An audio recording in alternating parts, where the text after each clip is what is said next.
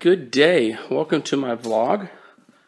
Today we have a couple projects we're going to do, one of which I think is going to be very helpful. One of which is a service, oil change, and such for a Toyota Sienna. I believe it's a 2016 Toyota Sienna. So stay tuned for that. We're going to start ripping apart another steering column today. How exciting, right? So stay tuned for that. Here we go. All right, guys. This is a 2015, I said it wrong the first time, 2015 Toyota Sienna. And we're going to be doing servicing on this vehicle today. So we're going to do tire rotation, whoop, whoop. So switch them to the back. We're going to be changing the fluids and checking the extra fluids, as well as greasing serviceable grease zerks, if we could find any. So I wanted to start out by showing you where everything is. So that's very important. I'm not going to actually show you me checking everything here, but this we're just going to start from the right here and work our way around. That's how I usually like to do it, to make sure I don't miss anything. So that's what we're going to do. So up here in the right hand corner, as you can see, is the brake fluid. We're in a good spot. You have your battery right here. We have a serviceable battery. The air filter's right here. We'll go ahead and take that out. You flip the latches here, and it just slides a little bit and then pulls out. Once you have that assembly out, as you can see, it already started falling out, but it just comes right out. So we'll go ahead and set that aside here. As we move our way down the vehicle, as you can see here, we have our coolant. I've already checked that. Careful, as always, not to check it when it's hot. You will have an unpleasant surprise. Not very fun. As we continue to move down, we will the dipstick for the engines here. The transmission is an unserviceable transmission, which is a bummer. I don't really like that function, but whatever. Your washer fluid and then your oil fill position is right there. So those are the different things under the hood here that I wanted to show you. I believe power steering is also unserviceable, but I'm going to have to check on that. I'll get back with you later. And then one more thing I want to show you guys. Sort of a pain to get to, the cabin air filter. Another filter that needs to be changed on a regular basis. To get to the cabin air filter, sort of hard to see right now with everything that's in here. But I will try to show it. Right here you have your glove compartment. Attaches here on the bottom. These clips just pulls off, but before you do that, this shock on the side here that makes it so it lowers slowly, that unclips from that spot right there. You get that undone, and then you pop these out, and the whole assembly comes off. Once you get to that point, you look up here. What you'll see is this. You'll see this up there. It says up. And on the sides, these clasps, you just squeeze them to the center. Both sides are the same. Squeeze both sides and pull it out. And it comes out. And then you can have access to the cabin air filter, which we will change. It is nice and dirty. Whoa, I just dumped a bunch of sand on the ground. Let's leave that there. So, that's your cabin air filter. And I just made a huge mess, but I'll clean that up in a second. Anyway, those are the different spots on the top of the vehicle.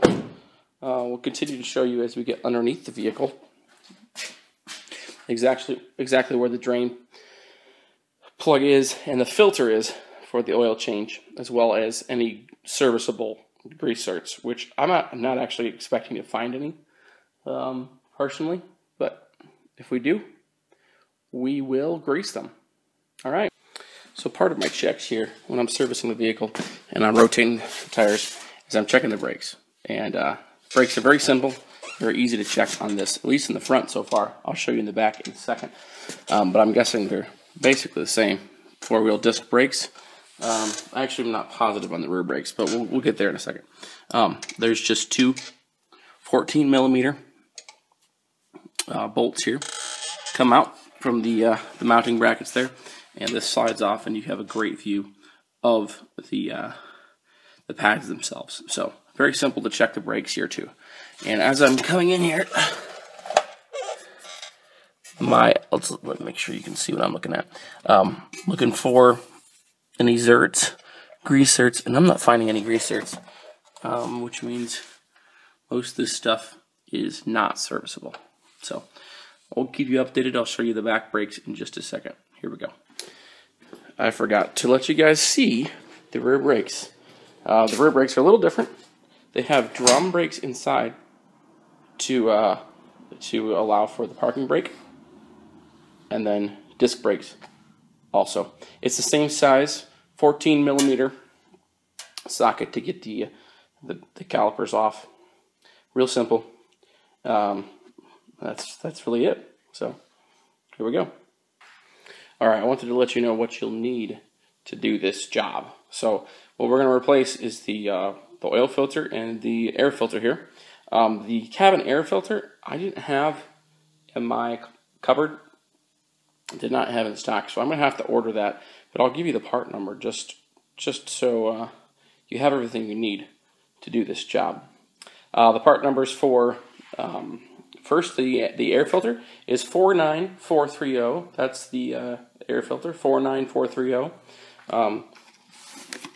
The engine oil filter is 57145, and the cabin air filter is 24483.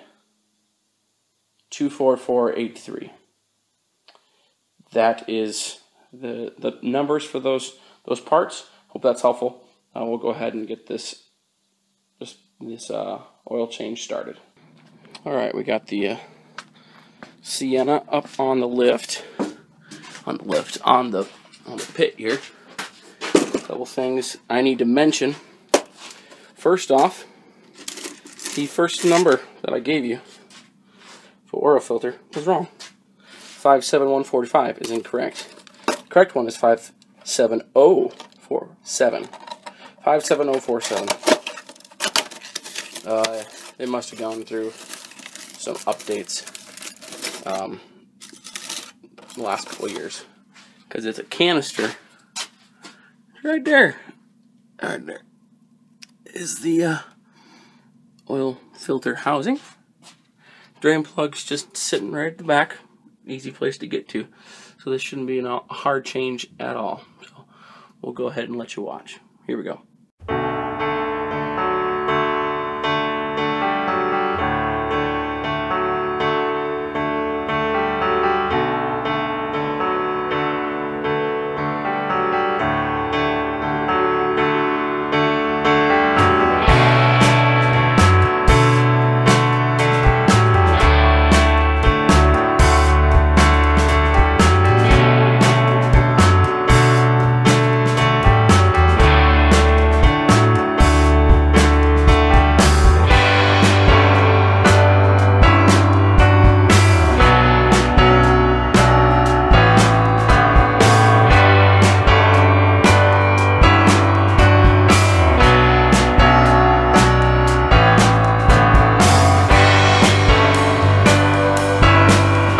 Show you here what the oil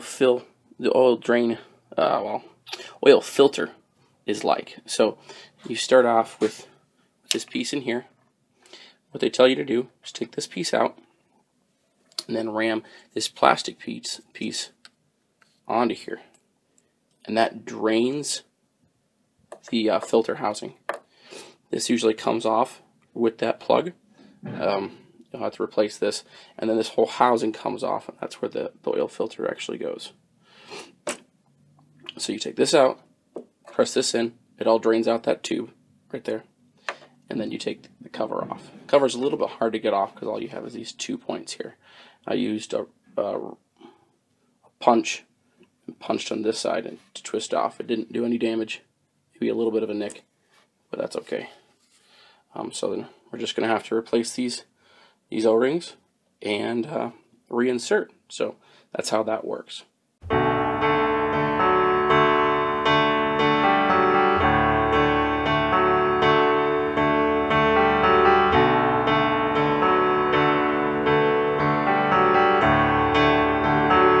Alright, I wanted to do one last check here of the engine oil level.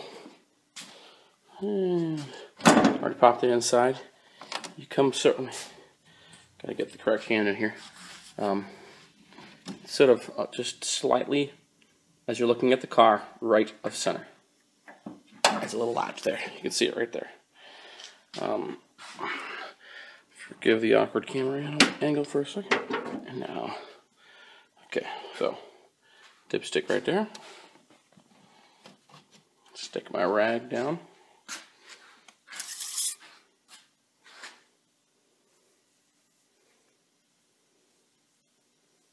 Clean off the dipstick. We'll see where she is now that she's warm.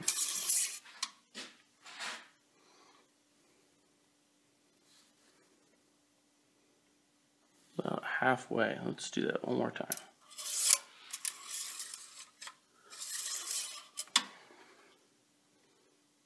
Yep, we're going to put some more oil in her. Well, that's actually, I'm just going to leave you guys there. You guys know where the oil goes. It goes right in here. But we're going to conclude the video right there. So, I didn't have a chance to get to the steering column on the Ford pickup because I was stopped by a bunch of things today. But we did get this finished, which is nice. All the servicing. So it's all set now. I hope this video was helpful. This is a relatively new vehicle, maybe something that someone's never serviced before. This is the first service since warranty for us. So there's like 36,000 miles. I forget exactly how long the warranty goes, but did the oil change, all the filter checks, and check underneath the vehicle for anything wrong. So that's what we did today. Hope you enjoyed it. Hopefully it was helpful. If you liked it, give it a thumbs up. And if you want more videos like this and more in the life of in the auto shop here, please subscribe to my channel. Thanks for watching. Have a great day.